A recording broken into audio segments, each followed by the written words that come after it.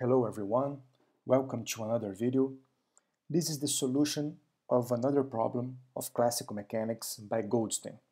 I'm Professor Ricardo, and in this problem we are going to suppose that a system of two particles is known to obey the equations of motion 122 and 126, which are these two equations here. So we're going to suppose that this system of two particles is known to obey these two equations. And from the equations of motion of the individual particles,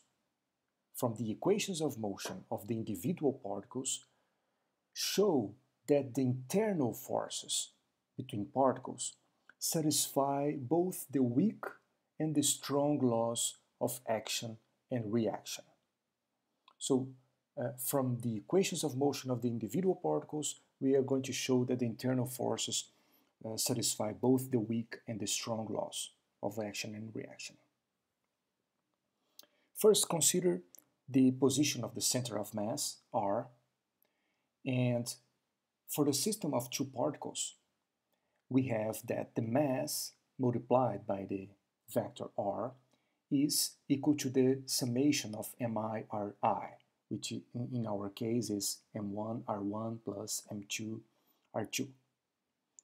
So the equations of motion of the individual particles are, for the particle 1, m1 multiplying the acceleration of particle 1, which is the second order time derivative of R1.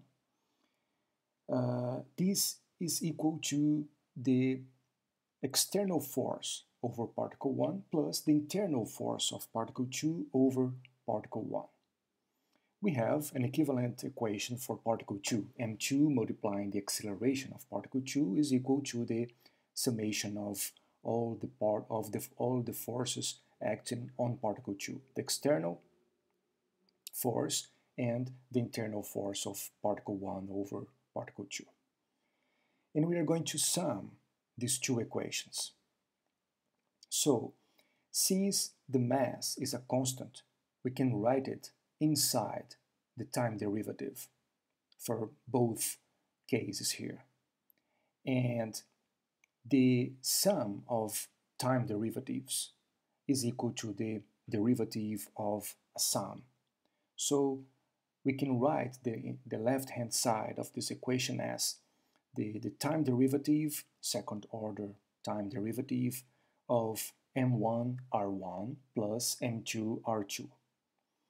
And in the right-hand side, we are going to write the external forces F1 and F2 plus the internal forces F12 and F21. Now, this quantity here inside the parentheses is equal to mr. So we are going to write the left-hand side of the equation as the time derivative of mr. And this quantity, the summation of the external forces over particle 1 and particle 2 is equal to the total external force, which is written here. Our system is known to obey this equation here, so this is a definition. The total external force is equal to the summation of the individual external forces. So the first term of the right-hand side is the total external force, and we are going to write these two internal forces here. And since the mass is a constant, we can write it outside the derivative, and we just obtained the left-hand side of this equation here. And we just repeat these three terms. But since our system must obey this equation, this pair of internal forces must be equal to 0. Why? Because mass multiplying the acceleration of the center of mass is equal to the total external force. And then this pair of internal forces added, this is equal to 0. Or we can say that F21 is the negative of F12. And this is the weak law of action and reaction. This is exactly the weak law of action and reaction. Okay, so what about the strong law of action and reaction? The equation of motion for particle 1 is the time derivative of the momentum being equal to the forces exerted on particle 1, the external force and the internal force. And if we multiply this equation by R1 in a cross product, so we have the R1 cross the time derivative of the momentum, R1 cross F1, external F1, plus the R1 cross F12. Okay, and we are going to use this identity. Consider this identity. The time derivative of this product, R and mv, which is the momentum. So R cross the momentum, mv. This is equal to the derivative of R, which is the velocity, cross mv, plus R cross the time derivative of the momentum, mv. But this first term is null. This is equal to 0 because we have a cross product between v and v, okay, multiplied by a constant, but this is a cross product between the same vector, so this is equal to 0. And then we have that this time derivative of this product is equal to this quantity here. And this quantity is exactly what we have here. R1 cross the time derivative of the momentum. This is the momentum. So we're going to write this left-hand side as the time derivative of R cross the momentum of particle 1.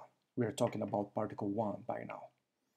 And then we just repeat this right-hand side of the equation. But R1 cross P1 is the angular momentum for particle 1.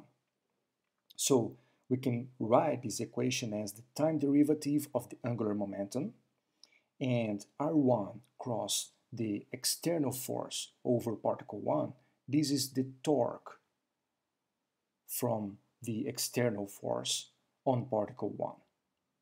So we're going to repeat this last term and obtain this equation here.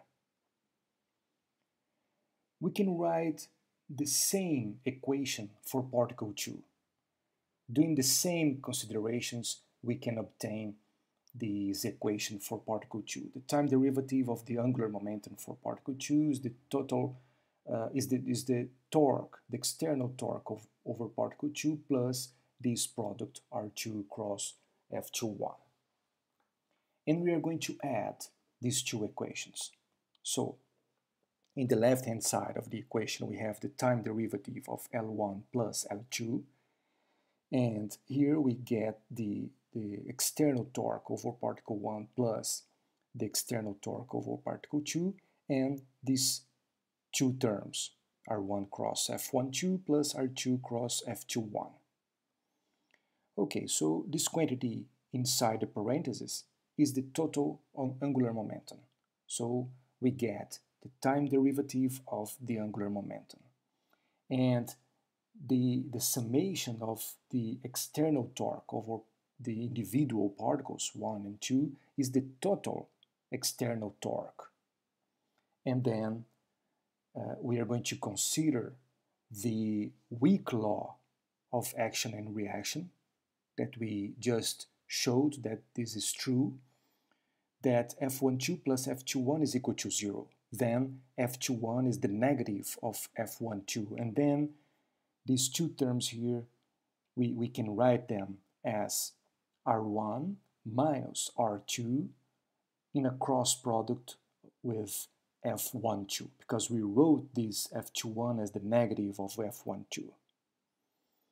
Okay, but since this system is known to obey these two equations here, this quantity must be equal to 0 because we know that the time derivative of the angular momentum is equal to the external torque, the total external torque.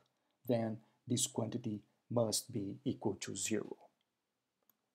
And then, since with this equation here we concluded that the weak law, this is the weak law of action and reaction, the forces are equal and opposite.